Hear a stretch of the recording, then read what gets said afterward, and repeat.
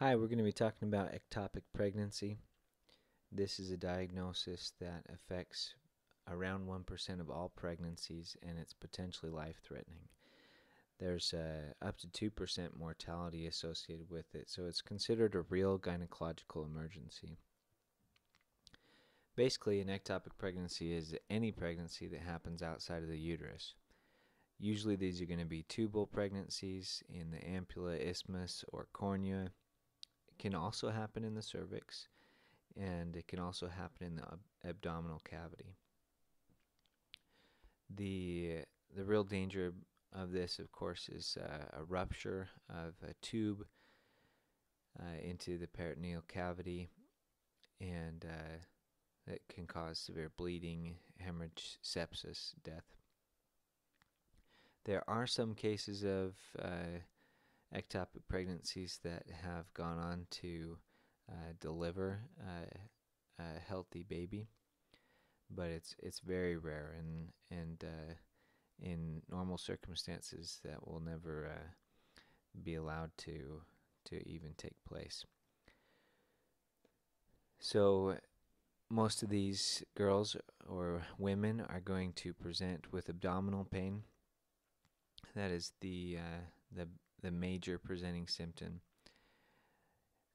Most of them will have amenorrhea, and at least 6 to 8 weeks of amenorrhea, and about half of them will have vaginal bleeding.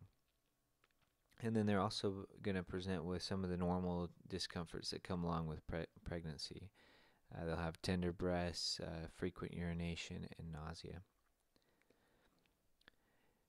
So the physical exam is important in diagnosis. You want to palpate the adnexa and cervical areas, and cervical motion tenderness will be most likely noted.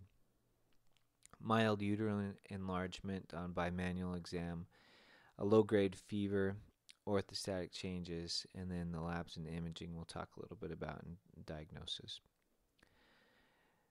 So the differential most common is the threatened abortion, heterotopic pregnancy, appendicitis, UTI, pelvic inflammatory disease, kidney stones, diverticulitis, ovarian tumor or cyst, endometriosis, and leiomyoma. So on this list, we have a couple that are potentially life-threatening. Appendicitis could be, diverticulitis possibly could be. And diverticulitis is going to be mostly in a different age group, so that's not going to be a big overlap. But there's just a couple of things on this list, including ectopic pregnancy, that are important to make sure that you rule out. So we make sure to avoid any mortality. So the way we diagnose this is beta HCG test is important.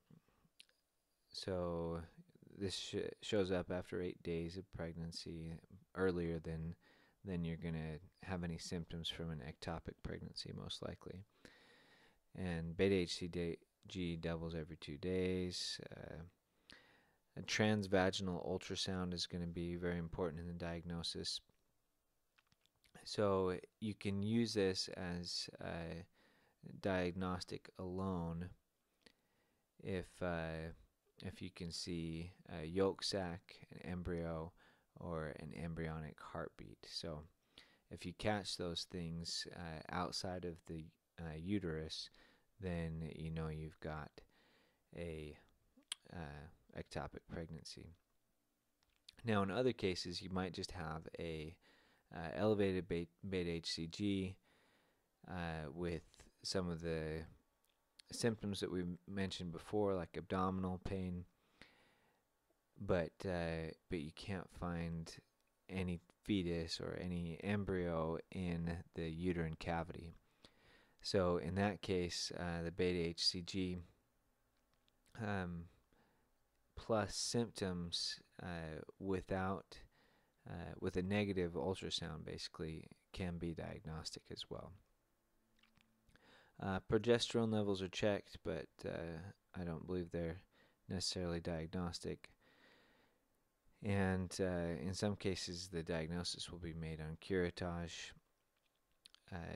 Doppler and laparoscopy can also be diagnostic. So these are going to be cases. Laparoscopy, that's going to be a case where you just can't figure out what's going on, and so you have to go in and do an exploratory laparoscopy, and then you find the ectopic pregnancy.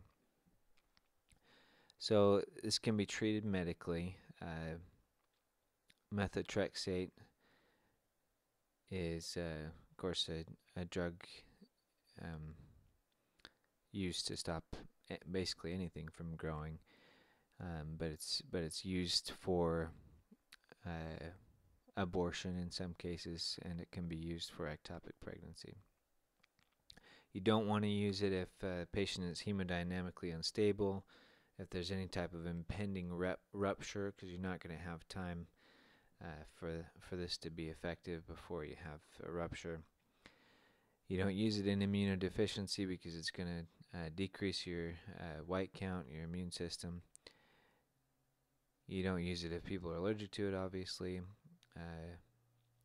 In heterotopic pregnancies, you don't use it. Breastfeeding, you don't use it. It has some pretty serious side effects, including immunosuppression, but a lot of others, GI problems especially. Mifeprostone can also be used, and in some cases you'll kind of wait it out, but that's going to be the rare case.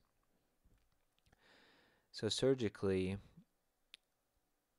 many of these are going to be handled by a salpingostomy. So